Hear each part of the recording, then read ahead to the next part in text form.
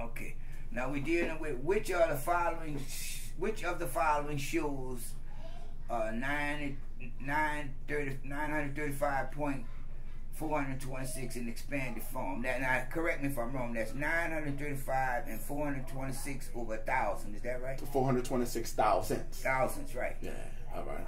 So would it be written as 1,000 under it if you were to break it into a fraction? If I would decide to break it into a fraction, it would be 935 and 436 over 1,000. Yes, that's and then you could reduce. Right, yeah. right. So check this out. The first thing I'm gonna make sure you understand, and I just looked it up, the term expand. The term expand means to open up, to unfold, but more applicable in this problem, it means to increase the extent, the number, large, the scope, to enlarge, right? So they say expand that, you know I gotta make it bigger. That's to start off with, right? I'm making it bigger. Here go the second major part that you got to know for this problem, and it's gonna cure this whole problem right here. They're really checking to see if you know this here.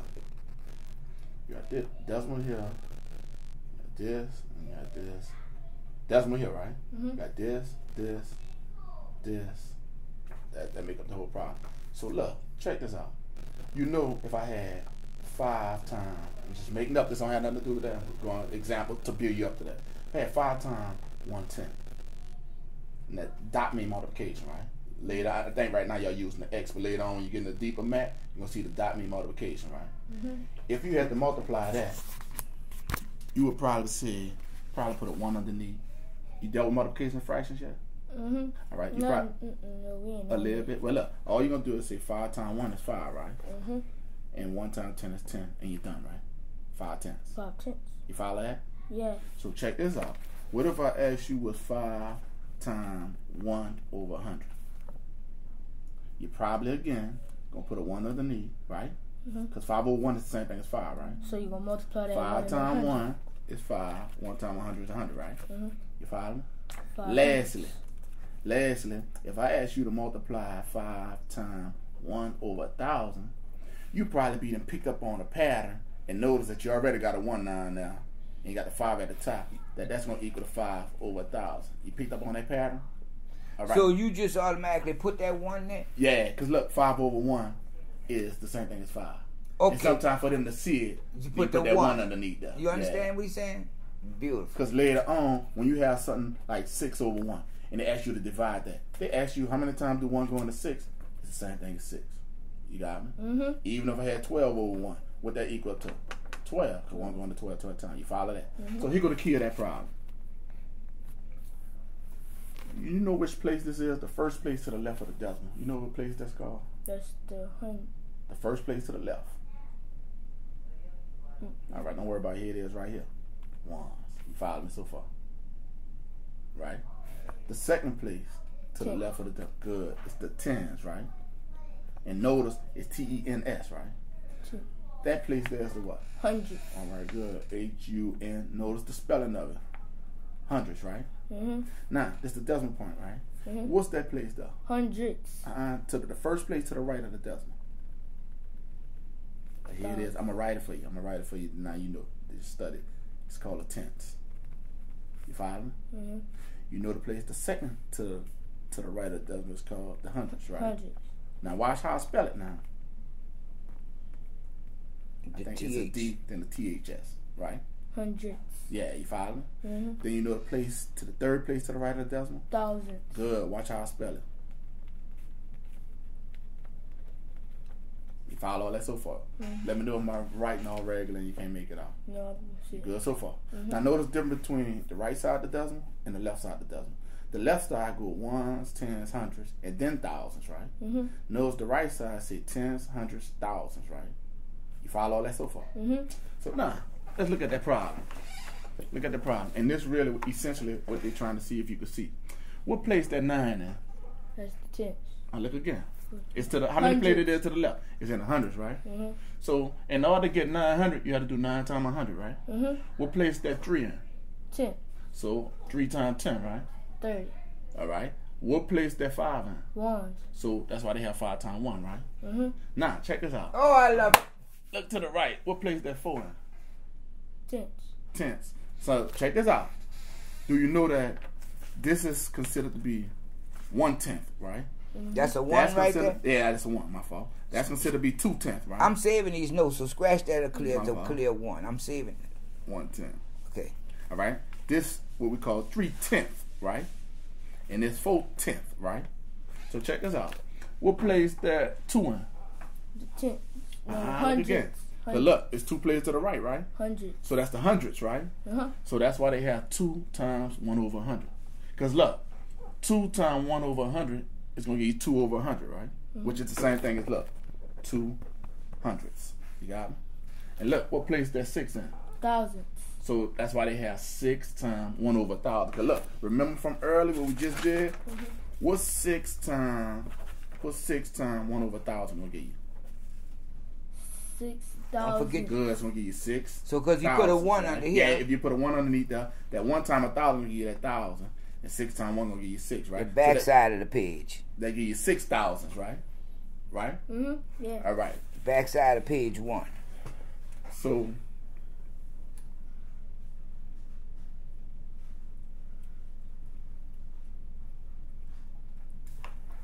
in this problem here, what you're going to have is Motion detected at the lights. 900. So let's do, look, check it out. Let's look at it. 9 times 100 is 900. 3 times 10 is 30. 5 times 1 is 5, right? And then 4 times a tenth is 4/10. 2 times 100 is 200. You mean 2 times? 1 over 100 gonna give you 2 over 100. Okay. And 6 times 1,000. How did you calculate that? You just multiplied 2 times 1 is 2? Yeah. And didn't bother with the denominator? But check it out. After you do this here maybe 15 times, if I tell you do 2 over 1 over 10, and then the next step you do 2 over 1 times 1 over 10, and you'll do this. Then I tell you do it again with 3 times 1 10, do 3 over 1, 1 10, 3 times 1 is 3, 1 times 10 is 10. After you do that about 15 times. Wait, you went too fast. All right. 3 times 1 is 3, right? 1 times 10 is 10, right? Right. 2 times 1 is 2, 1 times 10 is 10, right? After you do that about 15 times, when you have a whole number, You understand what he's saying? when you have a whole number times a 1 over something, you're going to realize that you just really multiply times the top and keep the bottom. That's after you do it about 15 times. You In your mind, you're going to keep the 1. Yeah. So in other words, it's going to be 2 times 1 is just going to be 2 tenths. Yeah. Okay. That's after you do it about 15 times, Yeah, you're going to see the shortcut. Right. You know what I'm saying? Yeah, But we write it out just so you can see it for a See. long time. Yeah. Yeah. Okay, that's awesome, Let me man. see. That's Hold up. awesome. Let me see. Let me make sure now. So we'll do the Hold- same so- application so- to all of these. No, well, what they want is, you could. So but these what you three gonna, here, I mean. But what you're going to find out is, so what it is, 6 times 1,000 will give you 6,000s, right? All right. So now, 900 plus 30 plus 5 give you that 935, right? And then when I have what that was, 4/10 plus 2 over 100 plus 6 over 1,000. Let me see how that's going. Wait, I'm lost. Where you at with that? The 4/10 and this. What I did was, I'm trying to see 4 times 1 give me 4/10, right? Look, Okay, that's what you're going to do. Yeah, that's what I'm with doing. 4/10, 'Cause 200s, in and 6,000s. yeah. So what 1,000. what I'm about to find out is that when I multiply that out, it's supposed to equal to that. If it don't, this can't be my answer. You got me? When I do all my multiplications, it got to equal to that. But if it don't, you know that can't be the answer. To start things off, I know this could be my answer because 9 times 10 is 90. Right, you know that And part. 3 times 1 is fraction, 3. This part here. Yeah. You see what I'm saying? All of them there is given, but this is where the calculations come in. Yeah, that's what I came up with, but we guessed it. I think we guessed was the second one, if I'm not mistaken. All right. You know what? There's one other thing I need to show you too, and maybe Now do me a favor. Write the number 1 and put it in a circle on here. On the first page. This page here. Just write a 1. 1 Circle. A. Okay, and then this side here. All I gotta do with number 1 a little bit. Just Okay. break down over. peep this out. And I think I should have did it. Well, I'm going to do this here now. Peep this out. And this is going to be kind of fast. So look at this here, bro. Put a two on there right quick. It's just a second example. Mm-hmm. Check this out. I'm going to do this. Let me know when I need to slow down. I'm figuring out the 6 times you should pick up on the pattern. No, 5 times you should pick up on the pattern. You ready? You ready? Check this out. 4 over 10. That's the same thing as 0.4. You got me? Mm-hmm. 5 over 10. Same thing as 0.5, right? Yeah, we was talking about last night. 6 over 10. Same thing as 0.6. You got me? Mm-hmm. 7 over 10 is the same thing as 0.7. So basically anything under the number is the point, and then the number on top is... That's if the 10 underneath. Right. That's only for the 10. You follow me? Mm-hmm. So that means if I give you 8 over 10, it's a point. it's point 8. You follow me? Yeah. You follow me? Yeah. All right. So now, check this out. Would you agree? I'm about to make it a little different. 7 over 100 is equal to 0.07. You follow me? Because of them 2 spaces. Remember the 2 spaces we were talking about last night? Yeah. This the tenths and this the 100 spot. You follow me? Right. 6 over 100 is equal to 0.06, right? Because this what we call 600ths. And that's 600ths. So that'd be the You follow me? hundreds. That's the 100 spot. Remember right here we said what the spots was? Mm-hmm. And that's what they're really checking to see if you know what the 100 spots, thousand spots is. You got me? Mm-hmm. So from now, you gotta pick up the pattern. If I had 17 over 100. Still on page 2, side 2. 17 over 100, that's equal to what? 0.17. Because that's 17 hundredths. And that's 17 hundredths. And we only had the zeros right here because it's... Because they didn't have... Yeah, it was that 7 was only for the 100. If it was like a 2-digit number, they would put a 2-digit number. You follow me? Mm-hmm. So again, let me bring it back. 2 over 100. That's equal to 0.02. You got me? Oh, he's starting to get it. You follow me? Yeah. Here go the last one. 2 over 1,000. That's equal to what? 0.002. Good, because 0.002. Because what we say that third spot was? The 1,000 spot. Remember? That was which spot? That was the 100. That first spot. That was the 10 spots. Then the what? 100 spot. Now it's 1,000. Yeah, good. So 6 over 1,000 is what? 0.006. You follow that? Yeah. Because that's 6 thousandths. And that's 6 thousandths. You got me? Mm-hmm. How about this one here? 0.012. Good. 0.012. This 12 thousandths, right? Mm-hmm. And by this last number being in the 1,000 spot, that's 12 thousandths. You got me? Right. You see how they the same? So now you done caught the pattern with all that. So now, peep this out. Can you look at this here? And if I multiply that, what that's going to give me? Can you look at it and tell me what 4? Look, I'm going to put it on paper. What 4 times 1/10 going to give me? 4/10. Good. Pause right there. What does equal to as a decimal? 4/10. All right. So, yeah. So what is equal to? If I was to write it as a decimal, it'll be point what? 0.4. Good. I'm going to pause there. Look at the second one. It said 2 times 1 over 100. If I multiply it out and leave it in a fraction, what it's going to be? 0.02. 0.02. Yeah, well, you skipped a step, but that's good. So that's 0.02, right? So look, we had 0.4. You just told me 0.4. Then you just told me 0.02, right? Now, if I multiply 6 times 1 over 1,000, what that give me? 0.006. Pause right there. 0.006, right? Mm-hmm. You follow all that? Yeah. So look, what that is when you multiply that, you got this. When you multiply that, you got Space this, 2. right? And when you multiply that, you got this here, right? 6, yeah. Right? So now, you remember how to add fractions? I mean decimals, I'm sorry. Yeah. We just showed you. Remember how to add decimals? Yeah. All right, this is what we do. We line up our decimal points. We line up our first numbers. And if you can't see it, like they have 1, 2, 3 numbers, right? So I'm going to have 1, 2, 3 numbers, right? Right. 1, 2, 3 numbers, right? Mm-hmm. Because if it's blank, it's the same thing as a 0 when it's to the right, right? Mm-hmm. So look, if I add that up, that's 6, that's 2, and that's 4. So that's how we know Remember I told you that this whole thing got to equal up to that? Mm-hmm. 476. And we looked at it from several different ways how it could equal up to it. Right. We could put in fraction form, decimal form, everything. You got, but you know this ain't gonna equal up to look. 9 times 10 is 90, right? So we picked the wrong answer. This was the right answer. Yeah, that's the one we did. Yeah, that's what. No, that's what when did. we did it last night, we picked number 2. We did it wrong. Yeah, cause look, 9 times 10 gonna give you 90 plus 3 is That's 93. all right, though, because we gonna plus go over 5 this a million is times until 95. you gonna Yeah. do this shit. But the main thing is, if you notice here, you home free. Where is that? It's here right here. That's what they're really checking to see if you know your different places. Right.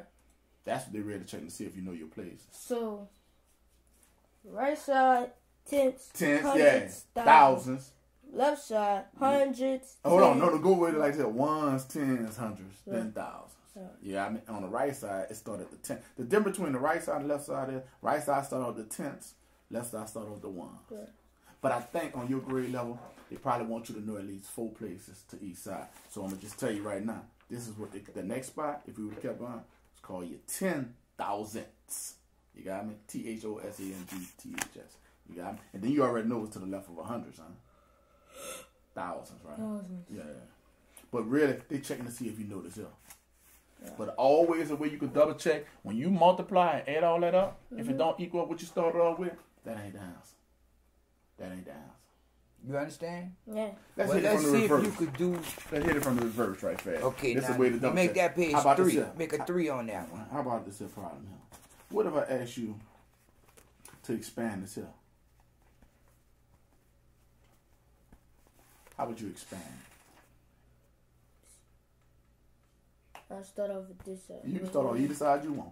But the main thing is, as long as you know the different places, you home free. Ones, tens, hundreds. Pause right there. According to what you're saying, that's the ones, tens, hundreds, right? Mm-hmm. So 5 times 100. I'm just going by what you said, right? Plus what place that is? Tens. 4 times 10. Plus what place that is? Ones. 7 times 1. Plus what place that is? Tenths.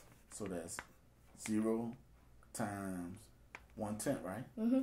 What place that is? Hundreds. Plus 2 times 1 over 100.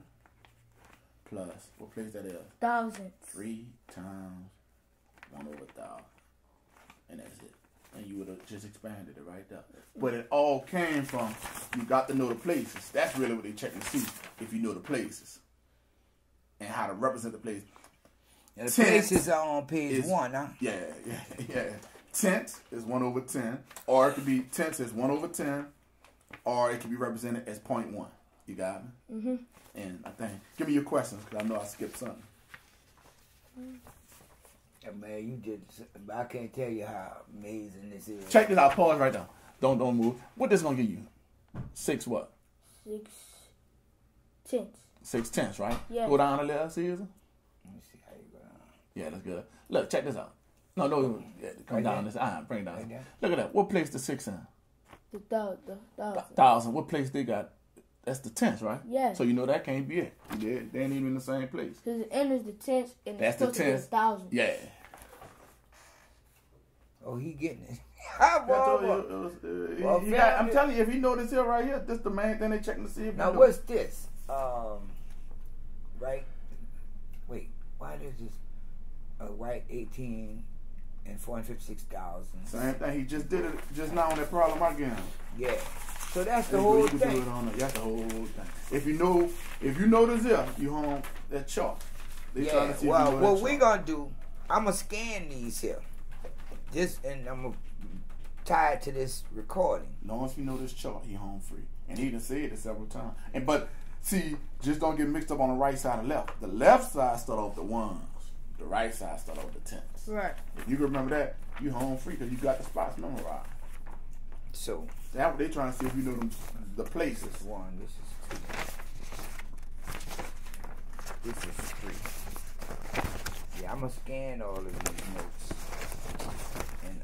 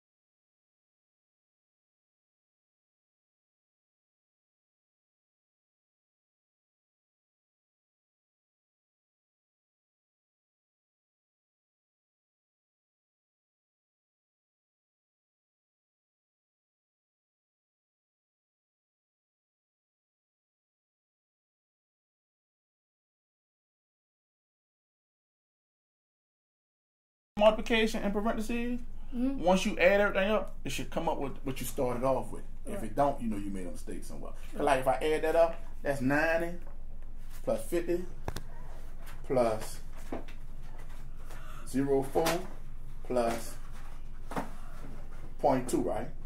That's give me 140.24.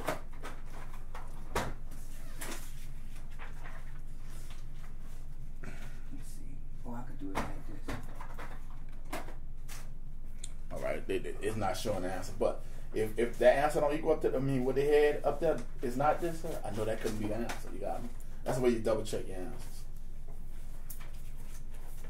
See, but when we get finished practicing based on what but if he memorized that part there, he home free and he already kind of got it. It's on here. He already kind of got it. We gonna practice this, and we gonna have this to science, and once he get that vision, can see it.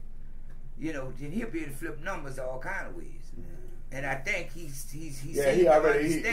ain't had no trouble understanding that, so he good. But we gonna practice it though. Yeah, we gonna practice it and we gonna wipe this shit down. But again, you know, I understand if they get at his age, if he get that basic, that's it, bro. Them basics, that foundation and math. Bro, I used to teach 9th grade, and the dude was so solid.